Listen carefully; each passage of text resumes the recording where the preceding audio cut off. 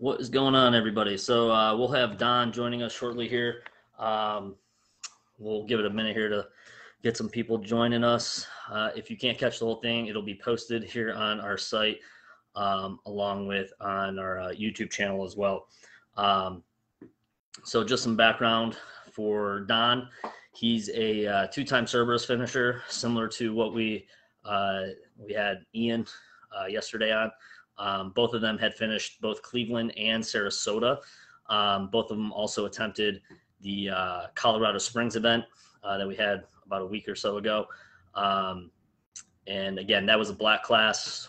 Again, we were not planning for a black class, but that was a black class, so nobody finished that one. It's a hard event. That's all I got to say about it. But Don will be joining us shortly here. And you guys can put questions in the comments. And I got my phone out here so I can check it because sometimes it doesn't show up on the page here. But I will relay those questions to Don, as we go through and discuss basically his three Cerberus events, the two finishes, and then the one withdrawal for the Colorado event. Again, Don also has done the Throwdown events. So he's done one of our Throwdown events here in Twinsburg, Ohio. So he finished second in that. First place was Kevin Larson. And then I think third place was Steve. I'm going to probably butcher the name, but I think it's Kospiak. So he was a second place finisher for that event as well. That was back in, I think it was June or somewhere around there. He's part of Cleveland area rucking crew. He's one of the guys that leads a lot of the stuff down in the Akron, Canton area. So, I've known Don for a long time, going all the way back to a Ranger panty ruck where he first joined us for rucking. So when he gets on here, well, I'm sure we'll talk about a lot of that stuff. Right now, if you guys do have questions you're going to want to ask, by all means, you can start throwing questions out here. And then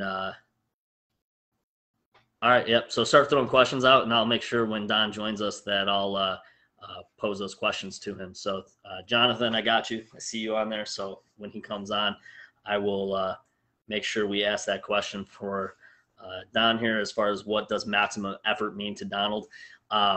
If you guys don't know Donald, he is a Deadpool fan, and he displays it on his rucks and his Facebook and Instagram and everything like that. So he does a lot of stuff where he puts posts out there for things, and he talks about maximum effort as far as the Deadpool saying goes. But yeah, so we'll get into Cleveland. Probably we'll start off with. So we'll talk about the Cleveland event. So I'm repping the first class we ever had, Cleveland Cerberus event that we had out here. So we'll talk about that and his finish there. Sarasota, him and Ian both finished those events. And then Colorado Springs. So Colorado Springs, I think some people underestimated how difficult that one was going to be. Again, we started off sort of ramping up a little bit between the events. Cleveland was, I don't want to say easy, but it was the easier of the three events. Sarasota, we bumped it up a little bit. And then when we got to Colorado Springs, it was pretty much like, hey, here we go. This is probably going to be the hardest one. And we're going to, this is going to probably be the kind of level that you'll see in Charleston and wherever the next event is, wherever that may be. We don't know yet, but hey everyone. What's going on, man? Oh, nothing. Just getting my son situated. I originally thought I wasn't going to have him today, and then I'm having him today instead of Friday. So I got him on the iPad to buy me some time. So Gotcha. Hey, if you got to go at any point, just let us know. It's all good. Oh no, he'll be on that thing for an hour if I let him. So it's no big deal. Yeah, electronics these days. So basically you're going to run the show here. So whatever you want to talk about, it's just sort of laid back chit chat. Again, I've already introduced, your accolades as far as the heavy drop training program goes, HDT events and stuff with two-time finisher for Cerberus, Throwdown. You got, the second place on it was second place, right? If I remember right. Yeah, Throwdown, second place. Yeah. Twinsburg event. So I mean, let's just dive in. Cleveland event, Sarasota training. Yeah. Whatever you feel comfortable talking about, let's just chit chat a little bit and have a good time. All right. So first off, I'm a member of Cleveland Area Rucking Crew, which is Brian's club. It's probably one of the oldest clubs, to my knowledge, one of the originals. So cool to be a part of them. I first got familiar with heavy drop actually 3 years ago to almost a week, because I won a free round back in 2019 when I was training for my first HTL, and then did that round. And I did a bunch of rounds after that, which that round was huge and helping get me ready, for my HTL. So it was nice, perfect timing, because I think the round ended the week of my heavy started. So it worked out perfect. And it happens sometimes like that. Yeah, sometimes. Or, you got to finagle an event in the middle of a round. I actually heard it was actually Cerberus, Colorado. Kyle was talking like he was still going to do his 12-miler that Sunday to try to squeeze it in. I think we talked him out of that one. Yeah. He needed to just take it easy for once. But there's a reason he was med dropped. It's not like it's just like fun and games and we just said no, you can't continue. There's a reason why he was med dropped, so he probably needs to take it easy for a day or two. Yeah, and I mean, Kyle, so yeah, I know Kyle, and like you guys gave him plenty of opportunity. The timing was when you guys had that break to even see if he'd recover a little bit, and unfortunately his body was just saying not today, dude. His stomach. And it was a tough pill to swallow for him and us. I mean, he was still producing, throughout the event. And he had, he finished the last couple workouts. Like, we got to the island workouts and Liz finished all three. I think the other two or three of them, I think most of them did not finishes for those sections, which they didn't get any points because they didn't finish the workout. But I think Kyle was the only one out of the other three that was finishing. I think he finished 2 out of the 3 workouts. But yeah, I mean, he wasn't puking a lot. It was small amounts, and the fluids were sort of staying down. Like, it wasn't like large quantities of fluid coming out. But it was enough that, there was concern, and we didn't want to take any chances with it, especially going into the night navigation section. Which that brings up a good point. Why I like the HDT events and the Cerberus events is like you guys really pay attention to safety to the point where it's kind of funny. Like as I reflect back on the previous 2, like Sarasota in particular, it's February, it's 5 degrees up here, so when I'm doing my training outside, it's 0 degrees out, and then I go to Florida and it's like 85 and humid. And I remember in the first hour and a half, like my heart rate spiked. I felt dizzy. I felt like crap, and I was afraid to say anything because I didn't want to be med dropped. So I just was like, I'll ride this out, and if I start puking, then I know there's an issue. And I ended up being fine, but it took about 3 hours. Actually, I didn't feel okay till we got through that whole first round of workouts at the gym. And, no, Sarasota was hot. That was for sure. You guys were. I mean, I think everybody saw the live video of the finish where my shirt that was red matched my arms that were exposed. Like I said to Ian yesterday, it was the worst tan lines I've ever had. But yeah, it was sunny. It was hot. That last bit of the Sarasota event, you guys were basically on a frying pan in the doing God of Chaos for 30 minutes. So, that God of Chaos felt like that 60-pound sandbag felt like an 80 at that point. And sure. It's not even like they were waterlogged. Like you never had to throw them in the ocean or I think my bag only weighed like not even a half pound more than what it started. Now Cleveland, it weighed a little more because we were doing, the quarter-mile death tosses through, there was a big puddle at the bottom of that hill. And you couldn't avoid it because it was so big. So sandbag. There was goose shit too. You guys piled on the goose shit too. My sandbag smelled terrible even after washing it for like. I didn't know there was goose shit down there. Actually, when I walked through it, I didn't see it. So you guys just happen to find the one slick spot of goose shit that you guys drag your stuff through. So yeah, so I guess since we're talking about Cerberus One now, I'll start with the beginning of that because it's kind of funny.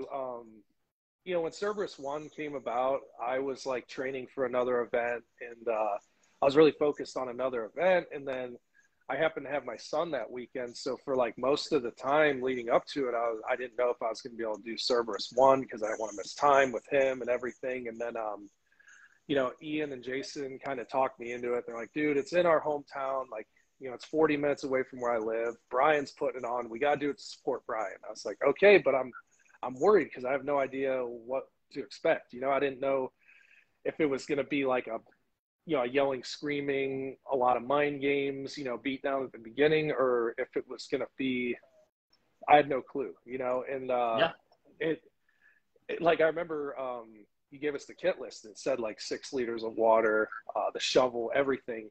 So I remember talking with Kevin and Steve Reiners, and we all packed out our event rucks with the whole kit list with full bladders to see if we could do it before we went, because we didn't know if you were going to say, all right, guys, you can't use your kit bags. Everything has to be in this ruck. So it was tight. And then even in Colorado, when Greg had us lay out all of our kit and then put it in our ruck, I made everything fit, but there was a lot of people having issues.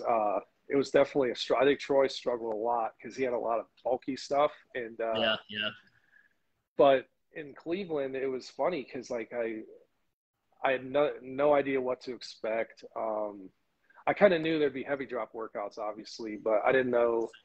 Yeah, so I knew there would be that. I knew Shredder would have us do something kind of cool because my HTL was actually with Shredder.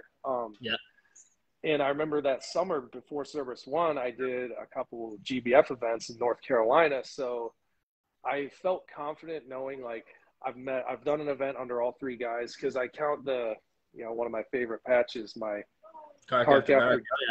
When we were all training for team assessment, and I was like, hey, can we do a welcome party to get us ready? And you're like, okay. And then next thing I know, there's 2 welcome parties, 4 hours apiece, one late at night, one early in the morning. And it was a lot of fun though. That was like, that was actually a really good time. And I was surprised that we didn't see, some of this was actually in Colorado with the sandbag rope drags you had them do.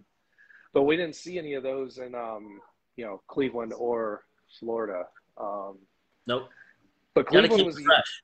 You do. And Cleveland was unique because, we obviously were in your area. You've done so many rucks and everything, and we've done so much stuff together in the area. So you had this big playground that you really knew well. So I was wondering, and we did, I want to say Cleveland, we did more miles than I thought we were going to do. There's a lot of miles on Cleveland compared to the others. Yeah. Cleveland was a lot of miles. And, the HDT workouts were cool. We did Shredder. It was kind of nice because Shredder, when he kind of took over in the parking lot at the gym before we left to do some other movements with Shredder, which I'm so glad there was no semi-tires at Florida or Colorado. Could have had them. I'm sure we could have got them if we wanted, but I know. I mean, because in Cleveland, I remember we were going through that field and we had to throw all the sandbags and all the tires. And those tires felt like they weighed 400 pounds after we got the sandbags in them. And we were kind of carrying them, and then it just ended. And he's like, all right, there's too much water here. We got to turn around and go back. And then, we went back, and everyone was, Reiner's almost lost a shoe, I think, in some mud, and, because he was leading the way. And that event was a lot of fun. But like I said, there was a lot of miles. I remember the first, it was before the navigation part where pass fail, like Sarasota and then Colorado, so Greg had us do that. And he said, be back by midnight or, try to hit all the points, but if not, be here at midnight. So Rhodes, myself, and Kevin, it's supposed to be individual. We all linked up anyway. And of course, obviously being numbers with Kevin safety in numbers. Yeah, so being with Kevin and John, they're like, oh, we can hit all the points. And I was like, okay, let's do it. And then next thing you know, we're like miles away and hitting the last point. And it's already like quarter till midnight. And John's like, we're not even close to making this. It's like survival now. So Kevin takes us on the Buckeye Trail, and he's like, guys, I know this trail, it's no big deal. And here we're like dying because it's just like awful, you know? Yeah, Buckeye Trail's legit, man. And especially that was August, so it was probably still a little bit muddy too. Oh yeah, it was rough. And like, so kind of, you know, after doing a few events, like longer events, I took them out when I knew that we were not going to make it back in time. So I assumed like there was going to be no break because we were going to be so late. So yeah, I started eating some food because I knew, I was like, we got like 3 miles. This is like at least 45 minutes to an hour before we're back. So I was eating while we were on that trail because I knew that if we get back and there's no break, at least I had something in my stomach before it's just like full on, yeah.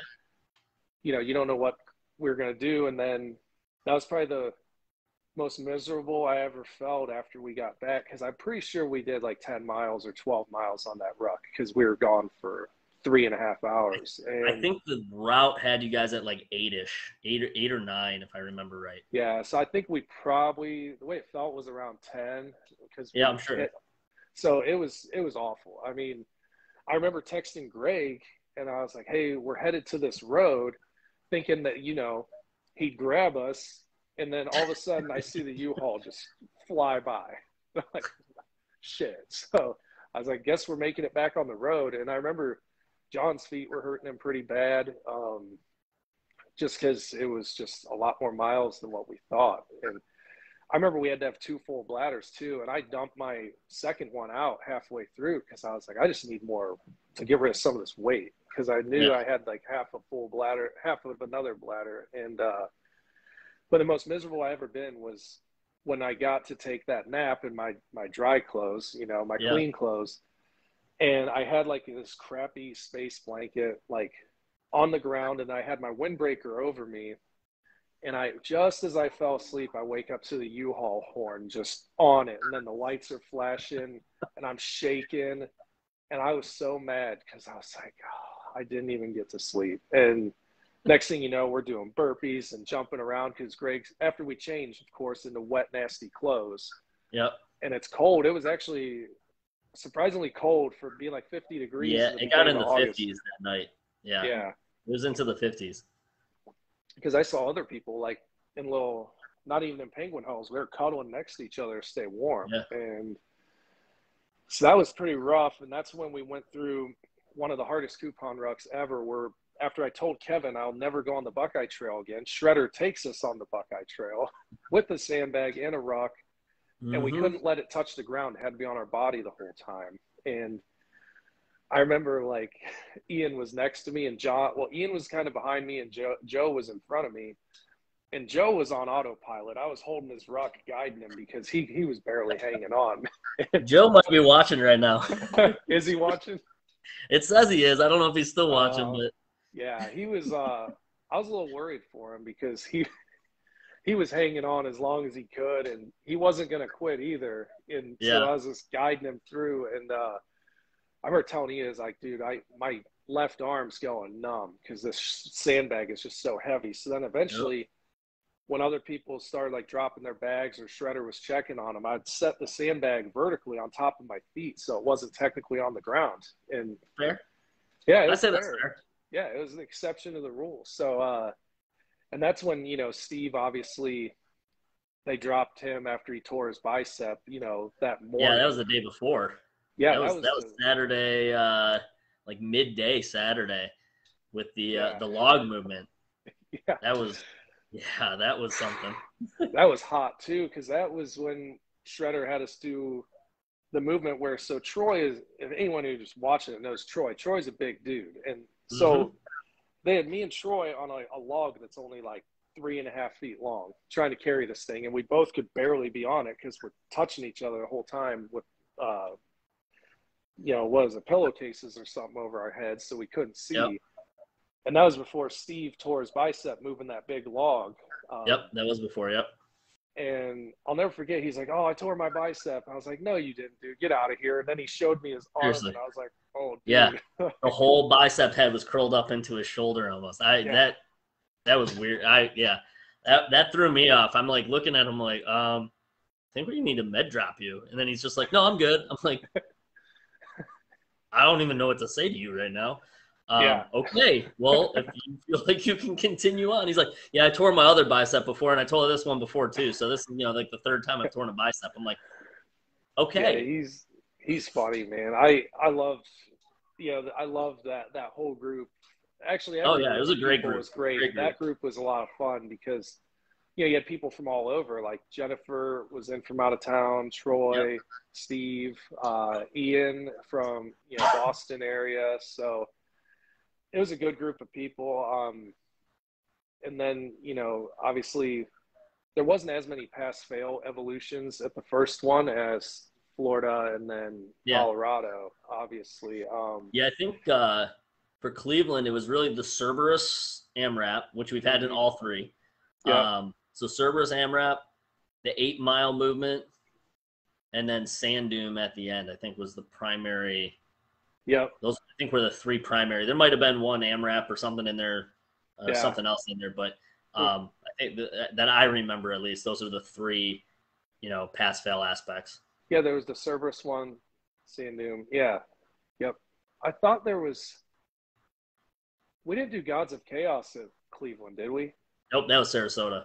That's what I thought. I knew it was in Sarasota because that was the most awful AMRAP ever. I mean, that's like the worst AMRAP to come into, like knowing you're at the end of an event and then it's like 30 minutes go, God of Chaos, and just brutal. So what's funny is leading up when I was training for Colorado, like I remember like 2 weeks out, one of my AMRAPs I did out in the driveway, it wasn't Gods of Chaos, but I had the sandbag over the shoulder. Yeah. I did 100 of them total with the 80-pound sandbag instead of 60, just to remember how awful it was. And it still didn't feel as hard in the driveway as it did down in Florida. I'm sure. Dude. The humidity, I mean, that was like the worst case scenario at the end there. It was like you had humidity, you were smoked, the sun was beating down, and it was a 30-minute AMRAP on blacktop, basically. Yeah. So, it was something else. So the AMRAPs in Cleveland were hard, and it was definitely different because it was still kind of cold when we were in Cleveland that morning, and then we did that 8-miler. It's funny how you watch how people do during events because I remember like that trail was kicking our butt. Some of us, and then like I know Jason kept slipping and falling down these stairs that were like. Not even – it was under construction when Shredder took us on there. But when it came to that 8-miler, he took off, and he was, like, right behind Kevin the whole time. And I was, like, with Tim, France, and I think Ian for a while. And then I backed off, and then I linked up with Jennifer, and we both pushed through. And we made it by, I want to say, like 5 minutes or something. Like, it was close. It was close, but not too close. No. It was close, but I'll never forget the relief. And then, at times, like, because obviously a team-based and individual, when you start to see people drop, it kind of sucks because like they're your friends, and you're like, man, for sure, So after the 8-miler, when I saw that, Troy and John missed it by less than 30 seconds, it was like 8-10 seconds. I was like, no way. And Greg actually, so when that happened, so I mean, and you saw this in Colorado, I'm the nice guy. I'm the nice guy, right? That's my persona. I'm the nice. I mean, I'll smoke you with workouts, but I'm the nice guy. So that event, Greg told me, he's like, hey, we have 3 people still out there. They have like literally like 2 minutes left to get here. So I took off sprinting down the trail, like hard sprint. I hate running. Sprinting down the trail.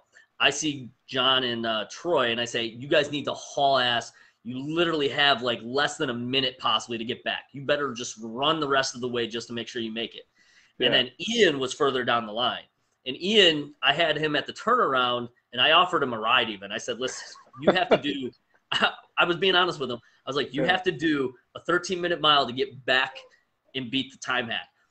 And he looked at me and said, there's no way I can do a 13-minute mile right now. And I'm like, that is what you have? You tell me if you want, you can jump in the truck and I'll drive you back over. or you can just go for it and see what happens. He's like, I got to try. So he took off, and I was like, all right. So I get in the truck, I go back. So I get to Greg, and then I'm sprinting down, and I'm like, all right, told those two they had to haul ass. I'm like, Ian's a little bit further down the way. I'm going to sprint down there. I start sprinting, and I'm like, where the hell is he? And I'm running. And finally, I say, all right, I don't know where he went, but I can't see him. And there's no way he's going to make it at this point. I'm going to go back and make sure the other two are going to make it. So I turn around, and I'm running back. I get behind Troy and John, and they're walking, and I'm like, you need to run as fast as you can. So I'm like yelling at him, and both Shredder and Greg said you could hear my voice echoing throughout the whole entire park. Like I was like, run! Like as loud as possible to him. And literally we're getting around the corner, and Troy and John start to slow down again. I'm like, no, you need to run. There's literally 20 yards that direction. You're done. So then they pick it up a little bit, and they cross the line, and Greg goes, 10 seconds. And I was like, and I thought they made it by 10 seconds. So I was like, I was so mad. And I'm like, you guys made me run, and I hate running. And then he turns around, you guys missed it by 10 seconds. And I just got, and all of a sudden, like my stomach turned, and I was like, Gah! I was so upset for him. And I like walked away, and I was like, damn it. So yeah, that was a rough part in that event, having those two guys come so close. Mm-hmm. But again, standards are standards, and we can't do anything about it. But. Yeah, and I think that time hack was like 5 to 10 minutes bigger than what we had in Sarasota, and I want to say I'm pretty sure it was like 5 to 10 minutes longer. We had more time in Cleveland than in Sarasota, and they're both reasonable. I mean, after you look at how fast you had to go, you're like, oh, this is a reasonable pace. You could make it without even shuffling if you have a long stride, like a decent stride. And I mean, I think the difference between those two was Florida's flat. There's nothing. The trail there is a up and then comes back down some. Mm-hmm. So there is some incline involved in that trail you guys were on for the towpath there. So there is some incline involved. So I think that was the gap that we gave you for the incline aspect of that. Yeah, and I remember in Cleveland especially, like my legs and hips felt. Whoop! All right, I think we lost him, but he should be able to jump back in here. Hopefully he'll be back in a second here. But again, you guys, those of you that are watching, sorry, you're good. You're good. Out. But no, my hips and everything felt fine, but it was my lower back. It was like in knots after that AMRAP, where I hit a point when I linked up with Jennifer. I caught up to her. I was like, I can only go so fast. Like, I hope I went fast enough for the first half, but right now it's just kind of like I'm going to go as fast as I can, and it's just kind of like a long strided walk, and I hope it's good enough. And that's kind of where you hit. That's why they're doable, but they're hard pass fails. So it definitely gets you to really push. I mean, everyone was hurting at hour 30, whatever, So, that Cleveland event was a lot of fun. It was cool to be a part of the very first one, like where there was no one knew anything about it. I got the red one, which it's one of my favorite patches. I mean, I will say, like, Cerberus 1 crushed my HTL. Like, my HTL was hard. It was a shredder HTL, so it was a good one. And Cerberus Cleveland just destroyed it, where I was like, it's not even close. I mean, in an HTL you might get a little bit more mileage, but it's not as concentrated as far as like on the individual. The pace isn't the same. It's more of a team-based thing, so there's no pass fails. Well, I think the biggest thing, and this goes for throwdowns and these events, I mean, you bring a sandbag, you carry a sandbag. It's not there's no hey, I have a sandbag, you have a sandbag, can you carry my sandbag with your sandbag? In these events. So there's no getting out of it.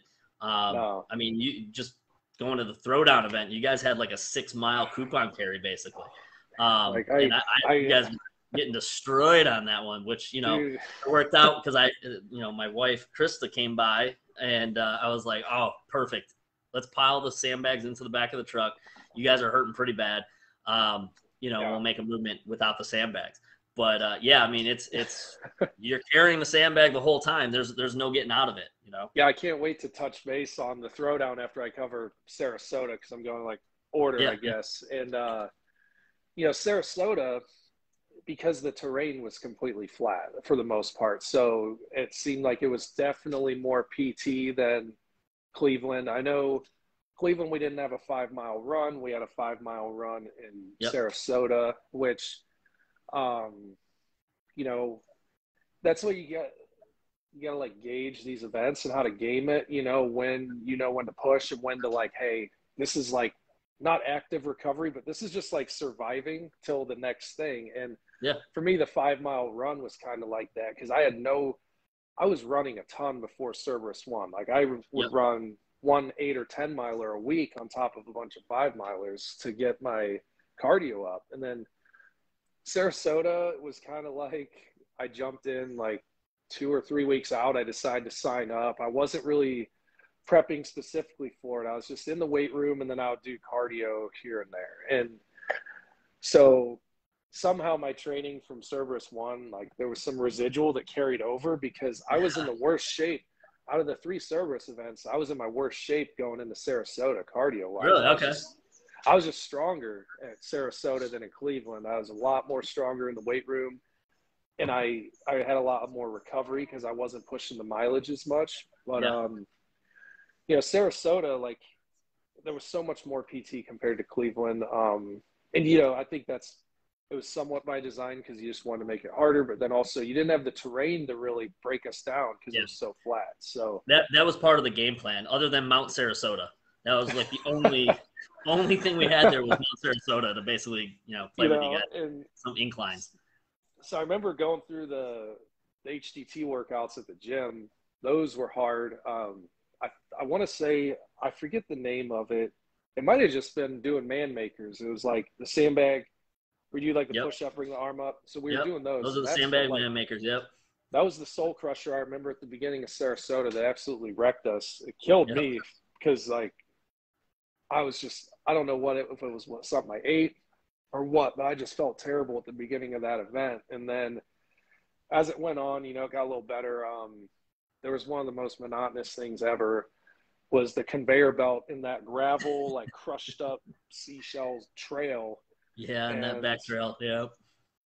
Because before that, we did a shredder movement with like the tires and then the pallet and the sandbags, and our team did great. It showed that like the team, it wasn't the apparatus, it was the team, because then he had us go to the other one where they were struggling, and we still crushed it. The 3 of us, it was like France, Thomas, and myself, and I want to say Mike might have even been on my team, Egan, for Egan. That part. Yeah. And so we did that. Then that conveyor, or Tim was in our group, and I got worried because he started cramping in his stomach real bad, and he started to get sick. And so that was a little scary. He ended up rallying through it. And then, we did a litter carry, and Greg took over for a couple miles doing some stuff. And then I think that's when we ended up at the beach for the 5-mile run, and then the second round of HDT workouts, which... Yeah, I had you guys from like 10 a.m. to like 10 p.m. on the beach. Like we didn't leave the beach for like 12 hours. That's the longest beach day I have ever had in my life. Yeah, I've never... in Florida and stuff. Like that was like, I got fried. I'm white. I am very white. I remember we were near like bushes and stuff near this like hotel or like condo or something, doing some of the workouts just to keep us out of the sunlight. And then you cooled us off with some surf PT. And then I think we did two of the workouts in the shade, like in the grass area. Then we did 2 on the sand, which I remember the worst was the 25 Carl F's. Yeah, it was only 25, which Colorado was 50. And, No, Colorado was 25, but we had 50 get-ups. For it at the beginning of that workout. Yeah. So it's still the same number of Carl Fredricksons. It was just we added some extra get-ups in Colorado. But I remember that workout in particular, that because normally you have an hour to finish, and then, if you don't finish, you get a DNF on that movement. You get no points. But I remember the one on the beach, you're like, no, you guys have to finish it in its entirety. It took me like an hour and 15 minutes. Yeah, so sandbag hold overhead 25 times, 30 Yep. seconds a pop. So that one, we were moving pretty good. Like the pace of the event was good, and we were actually a little ahead of schedule. So I was just like, I'll just have you guys finish the whole workout out. Because I could tell there's some people that were sitting there going like, oh, it's going to be done soon. I'm just going to sort of work my way until it ends. There's no way I'm going to finish it. And then I was like, everybody's going to finish now. I know Tim actually was happy about that because he, up to that point, he had finished all the workouts and he wanted to complete the workout every rep type thing. So he actually was like appreciative over the fact that he got to finish the workout. You know, in his mind, he's probably cussing me out and stuff. Not really. Tim, I don't even know if Tim cusses, to be honest. He's such a nice guy. Tim, yeah, I've never heard him swear. Yeah, so, but I'm sure in his head he was saying, man, I really don't want to continue with this. But at the same time, I do want to continue with this, you know, to get it done. But yeah, that was the reason. We had some time at that time because you guys actually were moving pretty good. And we were a little bit ahead of schedule based on the timeline of things. So I was like, hey, we got some extra time. We had like 30 minutes or something remaining. You know, before I had to move you guys into the shade and, you know, start getting ready for the next stuff, which was your favorite part, if I recall right, the crucible carry. Yes, which before we go into that, I want to say, is Jack watching by any chance? Let me see if he's on here. I just don't want him to hate me for a second because when we were doing the lower workout, he's not on right now, so feel free to say whatever you want. You may watch it later though. So we're at the beach. I remember we had to do 64, like it was like 32 each shoulder of lunges. You know, you do a lunge with each leg with the sandbag on one shoulder. I remember watching Jack, and Jack was doing awesome. And he did 64 per leg, and I just let him do the extra work, and I didn't tell him he was doing too much. I was like, maybe this will wear him down a little bit, and you know, it'll give somebody else a chance to catch up. But it didn't do anything, you know. Yeah, no, that you know, I'm not going to stop anybody from doing the extra work. Like I'll let you guys do what you want to do as far as that goes. If you're not doing enough work, that's where I come in and say, hey, you need to fix this, and you're starting at zero for something else possibly. And that happened to Crutcher in Colorado. Actually, the core workout, he actually did 25 get-ups, and then I was like, dude, you finished those 4 counts. How were you counting them? And, you know, it basically was like 1, 2, done, 1, 2. I was like, oh, so you did 50% of the work, so you need to go back, do that other 50. And your get-ups now are at 0. So you have 0 get-ups after finishing 25. Which he crushed the workout still. And he said that was probably where he actually started to feel a little sick, actually, was because he pushed so hard to finish that workout. And I think he still came in first place, actually, for time on that. He did. It was like him, Liz, and then I think which Curtis, is insane. You know? Which is insane. So, I mean, he pushed himself pretty hard there to the point where that possibly led down the path of where he went, you know, with the stomach issues and stuff. That core workout, man, I mean, it was like I remember I had like 13 get-ups. Carl F left still when it hit the timer because, like, it was just such a grind. Like, you know. Definitely. And that one was a gift, to say the least. That was, you know, probably one of the hardest, most tedious workouts I've programmed into an event or even like in an HDT round. That one was rough. I mean, I still think like the one that hurt the most was the Gods of Chaos in Florida. That still was the worst AMRAP I've ever had to go through personally because it hurt so bad. It's a 200 rep round of movements. So, you had 30 minutes to do it. And so, you know, on any of those, like, AMRAPs, you're like, because you have to keep moving after you hit your total. So it's like you want to get done. You want to keep constant movement without burning yourself out, but you want to finish in time too. So I remember I finished the round and there was still like 10 minutes left. I was like, oh no, because then you had to do, was it cleans or overhead presses before you do the sit-ups? Or was it for that one? I think it was dead hang cleans. And then you go into – no, it was sit-ups. Then it was overhead presses. And then sit-ups over the shoulders. Yep. And then the over the shoulders was the last movement. Yep. Yeah. So I remember that was awful. But the AMRAPs, so after we did the beach and then the crucible carry, which was like the lowest point of the event for me, because I just, with the ruck straps, I just could not hold it. It was just, well, so I'll tell you what happened there. That one, you got in there and you were trying to figure out how to tie your knots or something. And you were taking too long. So finally I said, tie a knot and just move. And you didn't actually measure out the length of the ropes. So when you did that, you had two buckets that were like this, one of them dragging almost on the ground, the other up high about midway, and you were all over the place trying to walk with that thing. That was the most frustrating thing.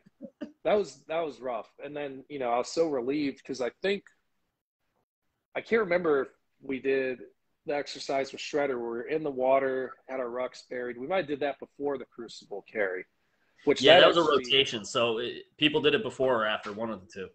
So that actually felt like a break. I was so relieved to just push my head in the wet sand and just like gradually, because low crawling isn't that bad for me. So I was like kind of enjoying it, like a nice little break. I was like, oh, finally, I don't have my ruck on my back and I'm just crawling through the sand. And Mike, Tim, and I, we just had our heads buried in the sand, you know, like, because we're like, we're not going to start over. We'll just keep our heads buried. And then we went to the hill. And then it was – the quarter mile death wasn't a pass fail at that point, but it was still like, which that's where, that was at the 24-hour mark actually, because we did a shuttle run, and that was when we had the scare with France, when like she was crushing everything, and then the shuttle run, for some reason, it was just hard for her at the time. Well, I think it was just she never really practiced a shuttle run, so she didn't know how to pivot to pick up, because you guys had to pick up glow sticks. People were dropping them and fumbling them for a second. You guys were fumbling them, and I was like, man, someone strong is going to end up out of this because they dropped the glow stick, you know? But yeah, that she just wasn't used to the movement and pivoting to turn around. So she would run to the point, basically stop for a second, grab it, and then turn around and go, rather than sort of one smooth movement, you know, get there, sort of, you know, drop down while you're pivoting, grab it and turn and burn. And I think it was Jason who actually pulled her aside and said, listen, this is what you need to do, and this is the adjustments you need to make. And, you know, this is how you should do this to get, you know, the best time that you can get.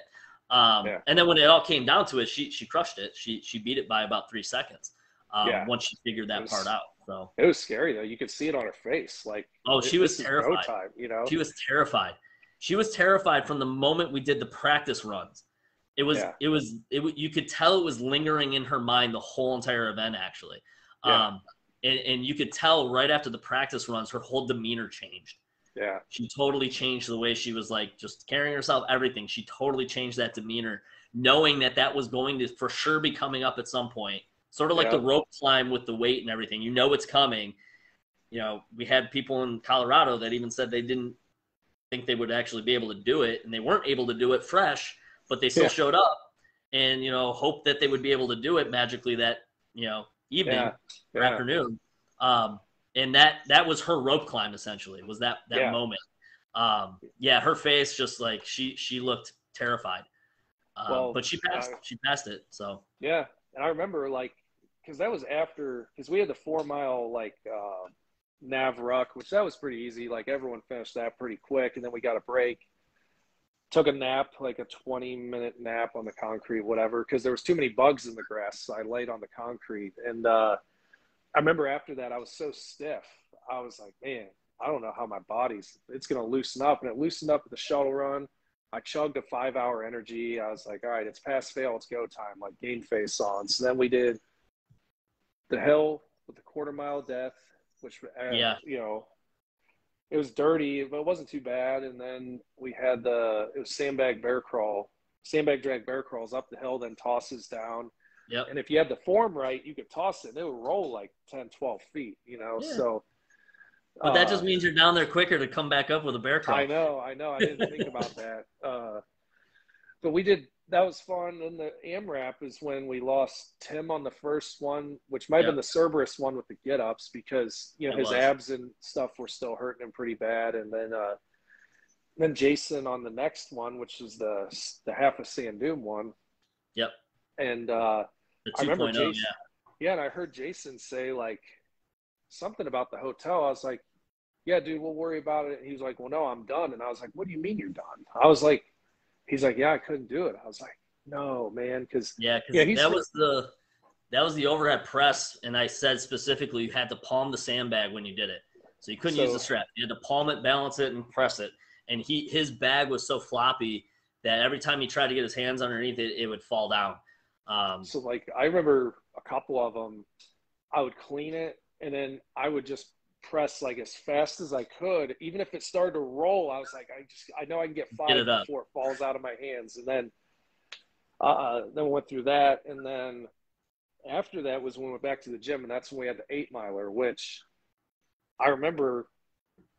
This is where some craziness happened in the event, as we all remember. Obviously, like I remember Greg saying, "You're going to follow this path," and I remember I was like, "So we're on the paved path, right?" He's like, "Yes." I was like, "Okay." So it was at like mile 2.5, maybe, I forget, 3, where you hit an intersection and the sidewalk goes completely straight with the path you're on, and then you look and the path veered to the left. And so I veered left and I took off. Jack was way ahead of me, and I took off real fast at the beginning, and I didn't see anybody for a while. And then after I hit that point, I hit the turnaround. I was like, man, I still don't see them. I think they got lost, or, maybe something happened. And we're also carrying the rifles too. And for a second, because I know France had her rifle hanging from straps on her ruck, I thought maybe Greg saw her doing that. It was like, hey, you're done because you're not carrying it, in your hands. So I didn't know what to expect, and I didn't see him. And then when we were coming back, Ian caught up with me. Jack was still far ahead. And I remember I saw Greg in the distance, and he just started yelling. I was like, all right, I'm just going to run. So I ran like the last quarter mile, made it by 30 seconds. And Ian was like 5 seconds behind me, Yeah. Yep. Yeah, it was close. And I went fast too. That's why it was crazy, because I was like, they got lost, but unless they would have really started to catch up, I mean, they, even if they were a half mile behind or a quarter mile behind, it would have been too big of a gap. Yeah. But nobody knew what the time was. So, you don't, and I want to say it was still a good time, doable time, but, the rifle is not really an issue. It's just like 9 pounds, and when you're just rucking, it's not a big deal on something flat. Now in the mountains, it's a bit of a pain, but I was familiar with using it in the mountains. So I was like, whatever, it's just switch hands. It's just more of an annoyance than anything. Yeah. And then that's when we had the puzzles, which I thought maybe that was kind of improvised, because I thought you guys didn't expect there only to be 3 people at that point. So like, I didn't know if maybe there was other things planned or if that was part of it. No, that was a mental challenge type thing for you guys, and a little bit of downtime. I mean, it was 100% planned. We didn't magically just have puzzles on us. So, wasn't like, funny. Hey, I'm going to bring my puzzle in case, I have some downtime. I'm going to work on my puzzle, while you guys go thrash the other guys. I'll just play with my puzzle. No, that was a mental type of thing to see where your cognitive skills were. It really was hard too, surprisingly, because you're just so tired. And then we went into the rope climb. Then I think the AMRAP, because the rope climb wasn't bad. It was no weight on your back. We all 3 just went right up and down, no problem. So that was Sarasota. To this point, still the hardest event I've completed. I'll touch base on the throwdown, because that was like that 6-mile coupon ruck, man. Kevin wasn't even ready for it. Oh, he didn't expect it. He didn't expect it. He expected it to be, heavy drop, like, just do some heavy drop workouts and some small, short movements and stuff. Any throwdown is going to be anywhere from like 8 to like, I think we had the most was 15 miles in an event. So, I mean, you never know what you're going to get. But, Kevin had no clue, no expectation of that. Yeah. I just know during that, Ian Ashkar, one of my buddies here, he was like dead set on beating me at the throwdown. And I was like, well, Ian, you knew you weren't going to be able to finish the whole thing, so you could go balls to the wall for the first 8 hours and then leave. I was like, I still had another 8 hours left. And I think I told him, I said, "Hey man, you're in second place right now behind Kevin." And he goes, that's a good consolation prize right now, knowing I'm beating Don right now.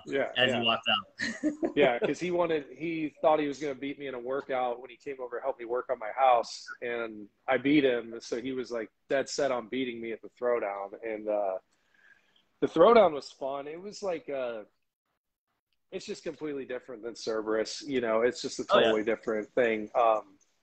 It's definitely more fast paced because it's a shorter window of time, and you know, it's mainly just the heavy drop with some other stuff mixed in. It was a lot of fun though. I was really happy to get second and get some good works gear, which was awesome, and see Tim was in town for it, which was cool. And it's just crazy how in these events things can change, because like Mike was doing great and then he had his asthma issues, you know, or allergy issues. And his allergies. I mean, if you look at his picture, I think it was a picture or a video, the video that I did, you know, of the interviews while you guys did the laps around the school there.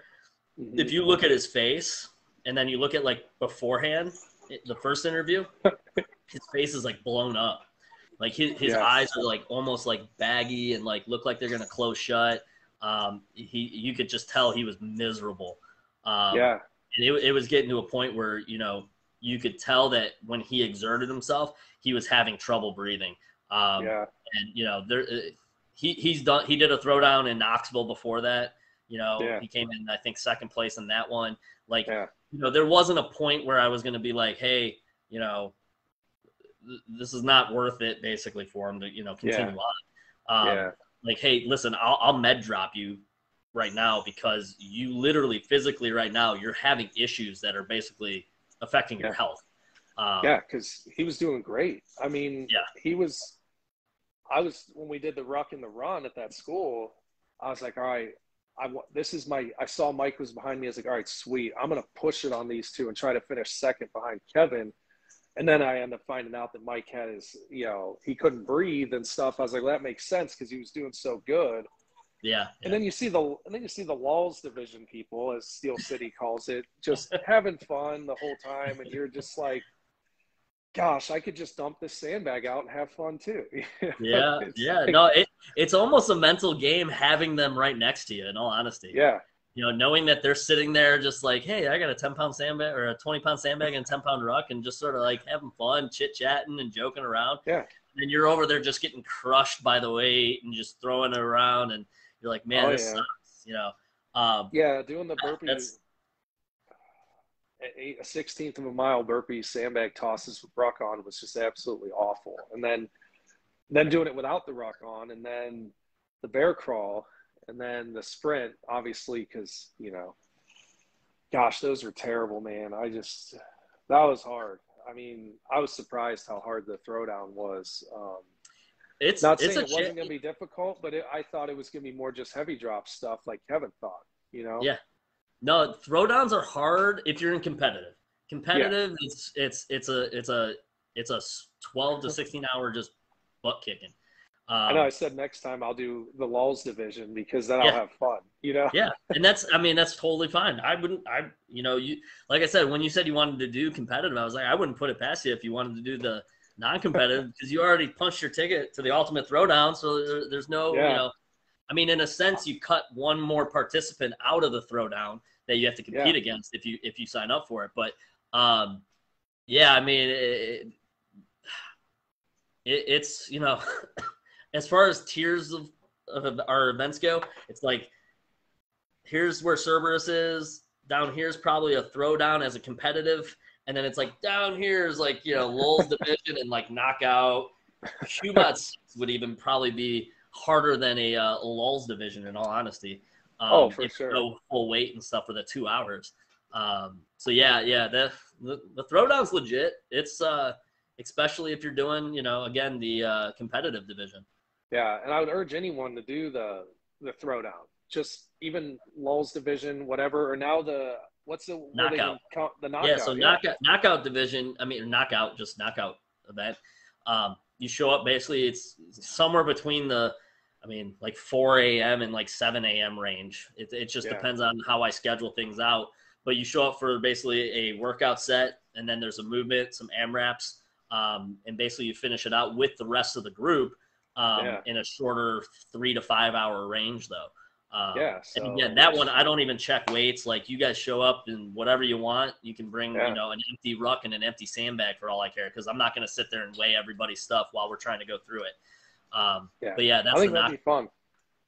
Yeah. So and then obviously I did that in June, and then Cerberus, Colorado, happened just 2 weeks ago now, and I was like, I underestimated. I don't want to say like altitude, but it might have had a factor. But I know I felt I had the best mix of strength and cardio versus the other two Cerberuses going into Colorado. And, Colorado, I was really wanting to get that third one, because I remember at Florida, we're at dinner, Greg and Jason, they're like, you have to go for the third one, man. Like, you and Ian are the only guys that finished the previous two. Like, you got to go for the third one.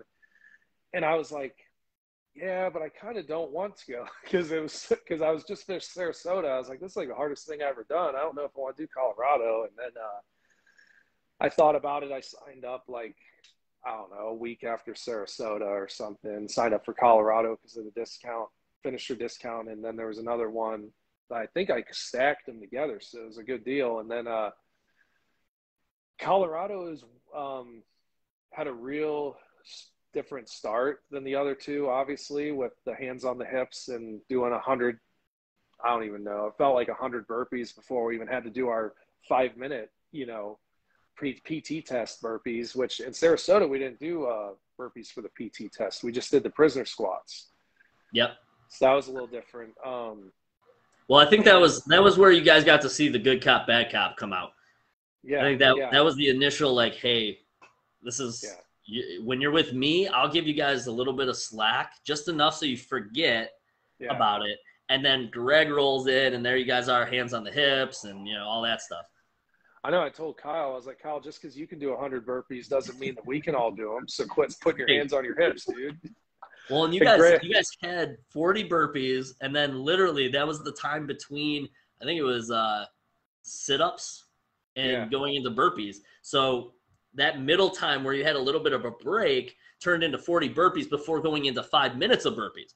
So that was a rough start for you guys. Yeah, it was definitely rough. And I was like, oh, well, here's my measurable burpee number, because I just did 40 right before, I was already dying. And then, it was definitely different. But it was good. It was good that it was different. I mean, you got to up it a little bit each time till you can figure out the best thing. And that was good, because I remember Greg and I are good friends, and it was an hour before the event started, and I was like, hey, I just want to talk to you say hi before you flip the switch. And he's like, it's flipped, F off. And, he didn't even look up at his phone. He just pointed and told me to get away. So I was like, okay, and so that had the core was the soul crusher of that beginning of the event. We didn't do the SAQ. Is it SAQ? Is that what you call it? We didn't do that because we did all those burpees. Speed, agility, quick. You guys did enough burpees and everything else. Your heart rates were already up. I was like looking at it, I'm like, I'm not even going to bother with it, because you guys are already warmed up and good to go. Yeah, which I felt good. Like, the burpees were awful, but like through the PT test, I felt okay. My numbers weren't what I had hoped. I were a little bit less reps by like, a handful than what I normally would do here. Then we did the pull-ups, and then went into the burpees and everything, and then the workouts. And, the workouts were definitely hard. The core one was the worst one. And that just like killed my midsection. And I did train abs and did more heavy sandbag sit-ups and everything in training leading up to this, because I know it's always one of my weak points. And we went through, and then you switched out, and then Greg took us, and we had to put all of our kit in our rucks. And I thought we were going to get penalized because Troy had his shovel out, and Greg's like, is this the first time you're messing with that at the event? And Troy's like, yeah. And I was like, oh, please don't let him punish us. Like, because none of it, there's still tags on our gear because we just bought it and brought it, you know? Yeah, right. And, well, actually, before that, we did the AMRAP with the snorkel, which was interesting. I felt bad for the people Yep. with goggles because their nose was stuck. I was able to still breathe through my nose and out through the snorkel. So Yep. breathing wasn't as bad. It was a little restricted, but it was more of a pain just hitting it, getting it from, you know, overhead onto your back. Yeah. So that was kind of cool. And then it was funny how Liz like PR'd saying, you know, at the end of the event. At the end of the event. Yeah, yeah.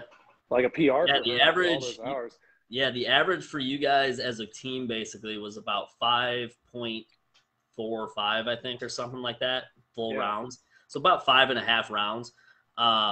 So, you know, that's 5 plus 20-ish or so. Yeah. But yeah, and that's what I based the final AMRAP on. I said, hey, you got to meet the average of what everybody else did 38 hours ago. You know, you've been through 38 hours of, you know, workouts and everything else. So now you got to do it, you know, without a snorkel in your mouth. We didn't make her put the snorkel in. But yeah, that was, she crushed it. I mean, she almost hit 10 rounds. It was wild.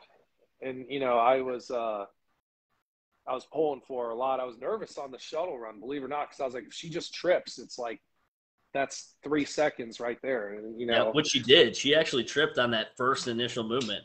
And that's when I was like, oh no, if this is what takes her out because she just accidentally catches a toe and trips, you know, on something that we all kind of take as probably would be the easiest of the, you know, pass fails in my mind. Because there's not a lot to it. You're just sprinting, you know, it's not like climbing a rope. Yeah, just run. And so I know we did the shuttle run.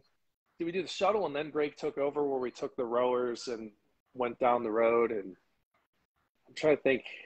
Yeah, we did the shuttle run, then the kit, and then, you know, we had more burpees in there because somebody did something. I come out of the bathroom and they're like, oh, 40 burpees for you. I was like, I didn't even do anything wrong. And you were gone though. We were doing stuff and you left to go to the bathroom. And I was like, where the heck's Don at? I know. I was like, all right, well, he's doing double burpees since he disappeared on us. Yeah, it was awful. And then, well, we did that movement with the rowers. Like, carrying the rowers wasn't bad. They're awkward, but they aren't really that heavy. You could almost have one person just carry it by themselves. So we flew down, you know, it was like 1.5 miles or something. And then that's when the wheels came off for me, like with cramping and stuff. It was like my abs started cramping on one side, then my forearms, and then my hamstrings. And I'm just like, man, what's going on? Like, I was drinking electrolytes. I stayed on top of my water. And Greg was like, the rower kind of helped loosen it up to some degree the first couple times I pushed through it. And then after that, it just started. It was just knotting up the whole time. And I was pulling with my arms as hard as I can to try and like leaning back, kind of awkward to just try to stretch my stomach out. And then we had to do plank position when you're waiting to row, which was terrible. And then we carried him back. And then that's when I was like, I had enough. When we were doing holding the 10-pound plate overhead. And I don't know what it was. I mean, I guess because I was looking back now, I was cramping early on in Florida and Cleveland too. It just wasn't in my abs. It was other spots. And I've known the abs are like the ones that hurt the most out of any of them. And I was like, we're still early. We're not getting a break anytime soon. I don't know that I'm going to be able to catch up on the hydration. Like, there's nothing that I'll be able to do to fix this. And so I just said, you know what? I thought, because there is no pass fails, could I slog through to the 24-hour mark, tough it out, finish last and stuff if I start cramping up real bad and just be miserable? Or can I just say, you know what, today's not my day. I don't know what's going on with my body, but and I talked to Greg after and he's like, dude, it's all mental with you out in Colorado. I was like, yeah, it was. I mean, it's easy when you're hurting to just say, you know what, it's a valid excuse in your mind. That's all it is. All you need is a valid excuse. And that's why I even said it to even not to try to get you guys to quit, but I was just like, listen, every single one of you here, except for like Mike and Curtis, has an excuse. You can say that elevation just made it hard for me, and that's why. Like, you can use that as an excuse, and people will look at it and say, yeah, elevation sucks. So I can understand that. I mean, I think it's a factor, but it's not that big of a factor. It shouldn't be a factor that's going to make you quit. And I think throughout the event, like we saw, you know, there was definitely a little more fatigue in people and stuff, but it shouldn't have turned into a factor that made people quit. No, I feel, and I don't think it played a role in anybody quitting, even if they want to say that that's the reason. They can say it, but I don't think there was ever a moment where I'd look at it and say, like, yeah, they quit because of the elevation and they just couldn't push.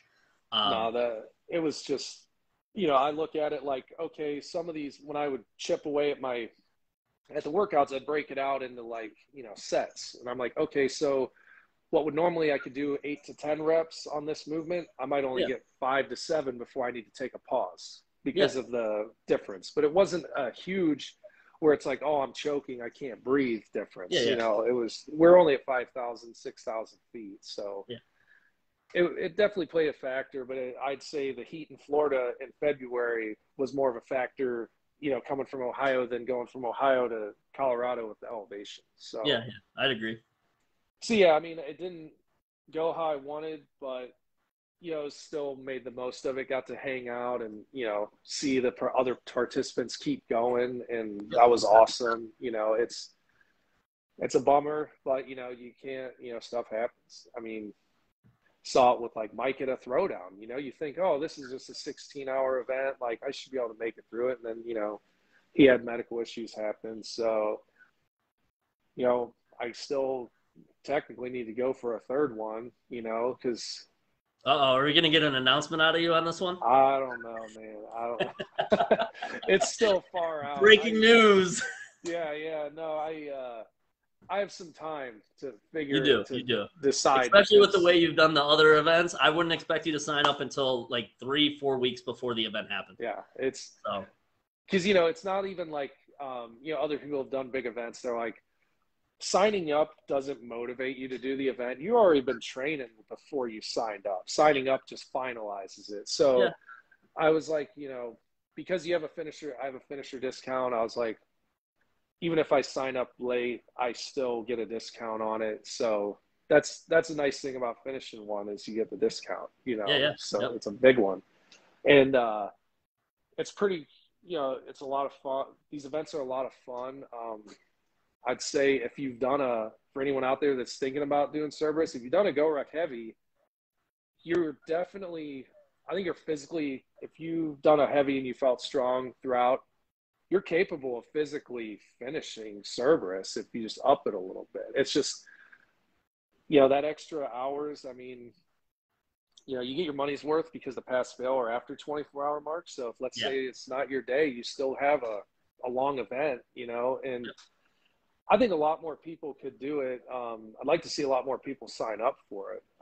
I mean, we're at for Charleston right now. We just hit, I think it's 18. So that's probably the most. Cleveland, we had 23 official signed up. Okay. So 23 for Cleveland. We had 13 for Sarasota and 19 for Colorado. So we're inching towards that. We're 5 away from basically sign up wise. Now show ups, that's a whole different story.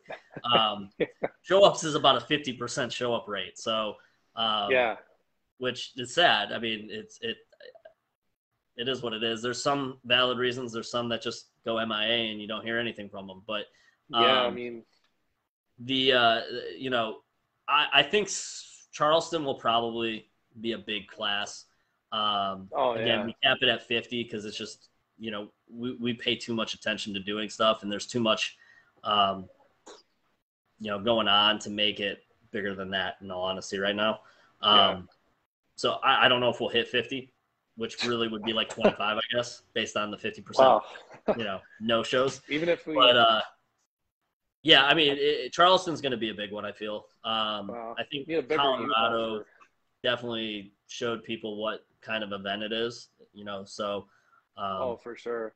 but yeah, it's a solid group right now, I would say. The 18, we got people from Colorado Springs event coming out. Okay. Jack's coming out for the Cerberus event for that one. So I mean, it'll be. Ian says, "Do it." That's Ian Lie.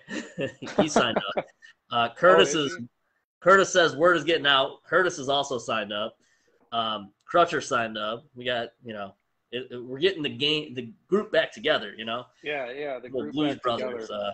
Action. Yeah, that's what was funny with Florida. Like 5 of the 8 of us were at Cerberus 1. Yeah. And, I mean, I think most of the Colorado people will probably be back. We got some. I'm not going to start naming people, but there's some names people will recognize that are showing up for this one. Yeah, that's good. So yeah, good to see. Also, Jennifer says hi, Amick. And then also, before I forget, Jonathan wants to know, what does maximum effort mean to you? Is that Metzke? Yes. Yes. So max effort, which Tim brought it up in Cleveland. He's like, I don't see max effort. I was like, dude, sometimes survival is max effort. I mean, I guess max effort to me is, you're pushing yourself to your limit, and at that time, your limit might only be 50% of what you're normally capable of. That's just how it goes. I mean, you're progressively, you go down. I know that through Cerberus, you would do in Colorado. Did you do a retest at all of some of the PT stuff we did at the beginning? We did not do a PT test at the end. Oh, okay. No. Yeah, I wondered if you guys did that at some point after I, was out of it. Nope. I saw enough. I knew where everybody was at based on the last set of workouts, where the levels, the numbers would have been low. We'll put it that way. It would have been very low. You'd be like, all right, 10 push-ups, got it. Yeah, so the island workouts, as I call them, because we were on an island while we did it. They were hurting. So I don't think if I would have put them through a PT test, it would have been, I don't want to say laughable, because it would have been their max effort, but it would have been like 75% lower than their original numbers, or 50% lower than their original numbers. So yeah, I know, that's why I laughed at what the burpees at the test, the 27 I did. I was like, well, if you add that to the 40, that's kind of where I would have been on a 5-minute, Yeah. So. Yeah, you guys basically had like 10 minutes of burpees pretty much. Yeah. And then real quick, Troy, you asked, were we using any Palk socks readings during the event? We did not. Actually, would have been cool to do that. Didn't think about it, but maybe for next time. We got to go back to Colorado Springs because we have 50 patches still. We didn't even get to give a patch out, so I have a stack of patches. So man, at some point we got to go back to Colorado Springs. Yeah, no, I was bummed that Shredder wasn't able to be there. It was still a great event, but I wish I could have got to see him for a little bit. Yep. Hopefully, he's hoping that he'll be able to make Charleston. I think he will be, based on the last conversations we had. Cool. But he had just some medical issues that he couldn't get cleared on for traveling out there. So it just didn't work out. But Greg and I, we picked up the slack. We threw our shredder time in there where we had it. So, it was stuff that he would have had more or less, planned out and stuff, some team building stuff and teamwork based movements and stuff. So, but he should be, I think we'll see him out in Charleston, which is a huge plus. Also helps to, get a little extra rest in there, 3 hour, 4 hour naps. And then it's like, oh, I got to go do stuff now. And then 6 hours, 7 hours. And then, oh, I got to go back to sleep real quick. And you don't actually fall asleep really. It's like, no, you just close your eyes, but your mind's still going. You're wide awake. Yep, exactly. So I'm going to just real quick, anybody who has questions, feel free to put them in the comments and I'll read them off as we go. But so Colorado, obviously you said didn't go as planned. Yeah. But and you got to, was it after you guys got back from the rowers? Was that the? We're actually in the middle of the rowers, which is kind of funny because I was talking to Ian the other day. And he's like, when I quit, anytime I've ever quit, it's when there's a break. And I was like, yeah, I quit right during the middle of a movement. I'm done. Well, he's like, that's why I told Ian. I said, listen, man, don't quit when we're going into a break. Take the break, settle yourself down a little bit, reassess. And then if we come back and say, hey, you're going to do 25 minutes of burpees, which we would never do. But if we were going to say you're going to do 25 minutes straight of burpees, then yeah, you say, I'm done. I don't want to do 25 minutes of burpees, and you walk away. But don't quit during the break. We had a couple times, again, nice guy here, where I had people come up to me and say, hey, I'm done. That's it. And I'd look at him, I go, no, you're not. Because we have a small break coming up, and you're going to take that time to reassess the situation, figure out if you want to be here or not. And then if you hear the next movement, what we're doing doesn't sound good to you, then you can tell me you want to quit. On the other hand, Greg would have been like, okay, shake my hand, and we're calling it a day. See you later. That's the good cop, bad cop dynamic there going on. Greg's like, yeah, Brian, if you would have said that to Brian, he would have for a second tried to convince you to stay in it. I would have been probably. Like, God, you came out from Ohio. Like, hey, take a minute, think about this, and then get back on the road. Greg did ask me twice. He's like, are you sure? And I was like, yes, I'm sure. I shook his hand, and he's like, it's going to be easier, right? You're through the hard part. I was like, no, I'm not, Greg. Don't even not through the It's not getting easier. It definitely did not get easier. That is for sure. It's not getting easier at all. It definitely did not get easier. No, that event, it was building up. The whole thing was a build up. I mean, a QMod 6, that's, for a pass fail, that's 2 hours of solid work the whole way through if you want to get through 5. So, I mean, it's one of those things. If you're going to do this event, the QMod 6, my guess, if we ever get more than, a handful of people that make it to that point, that's going to be sort of the line in the sand for pass fail. I feel like that's going to be where we're going to lose people, up to the point where the rope climb obviously is another spot. But because a QMod 6 to finish 5 out of 6 in a 2-hour period at that point in the game, you have to be putting full effort out. There's not a moment where you stop and say, oh, I'm going to take a break and, wait around a little bit.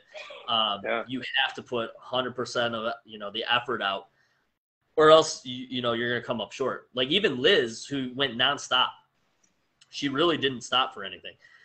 She actually had a rhyme and reason to how she did it. She said, I take, 1 lunge, 2 lunge, and then I take 2 deep breaths. 1 lunge, 2 lunge, 2 deep, So she had a pattern she was going off of. And she only had 17 minutes between the end of the 5th one that she did and the start of the 6th. So there was, only 17 minutes between a pass fail, which is a 2-hour movement, So that I feel, going down the line here, that's going to be one of those points where, if you really, if you really want to be there, you're going to have to put in 100% effort. Your maximum effort, as you say, right? You have to be pushing throughout that whole entire 2-hour period, or you're not going to make that fifth spot. Because some of the movements you might get done and quick, but then there's one that's going to take you an hour for the one movement. Yeah. I mean, the first movement they had, was a ruck run, 3 minutes, right? 2-3 minutes usually is what we see. The next movement was ruck overhead. So, this is one of those things where for Liz, she was good. She got through that, I think, in about 6 minutes or so. And then for Mike, he ended up taking about 12 minutes to finish. So he started to fall behind there, and it was the shoulders, and it, everything was pre-programmed. I didn't try to, get Mike to get knocked out, but I could tell once we finished the Cerberus AMRAP with the ruck or the sandbag overhead for a 60-second hold, and he was only holding it for, 10 seconds to 30 seconds for some of them. I was already starting to think, that ruck overhead's going to be an issue for that court. And it turned out that, it showed in the numbers, which sucked. But, and then after that he had sandbag tosses, which again, core, a little bit of the upper body too. When you do the rotations, you're still holding on to it. And then the ruck lunges, I was like, dude, ruck lunges is where you have to make up the gap basically, because your arms are just there. You're going to have your traps. You're going to get smoked from having a ruck on. But, this is your opportunity to just get the legs to go and give those shoulders a break. And he knew, because he did the virtual Q Mod 6 for Pittsburgh, which had the inchworms on it. So he knew that his time wasn't going to be, he wouldn't be able to make that time. Because he said he took an hour and 20 minutes to do it for that Q Mod 6. And he ended up, I think, finishing like 4.5 on that one out of the 6 originally in the virtual version. That's fresh. And he knew, with 57 minutes left in that Q Mod that he wouldn't be able to hit that number in that amount of time. So, and again, I respect him. He freaking crushed it. 38 hours. 38. And he knew that there was no way for him to do it. So he decided to step out at that point. And as soon as he did, I was like, all right, take your shoes off, man, kick your feet up on the hill, basically lay there, put your head over your head and, just relax. And he was out cold. Like 2 minutes into it, he was out. So, that Q Mod 6, that's going to be, I think, one of the tougher parts of the pass fails moving forward with these as well. Oh, for sure. For sure. I mean, Krista says hi. Hey. She says beardo buddies. So for sure, man. Yes. Is there any other questions, or I know no other questions coming through yet. So what we'll do is we'll just say we only got, it looks like maybe 2-3 people following right now. So if you do have questions, go ahead and put them in the comments. We'll give another minute or so, and if not, then we'll just wrap it up here. Yeah, I mean, one thing I will say that was different than the other ones was I was training legs twice a week leading up to this one to get my legs ready, because I knew it was going to be, it's a rucking event, and the incline, I did a lot of stairs.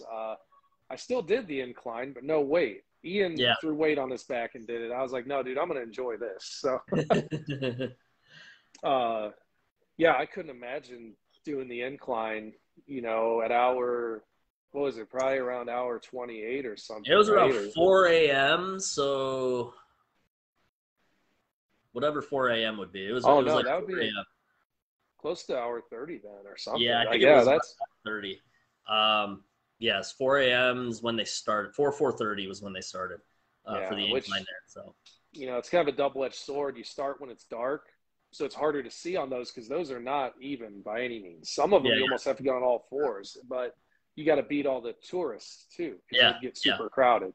So.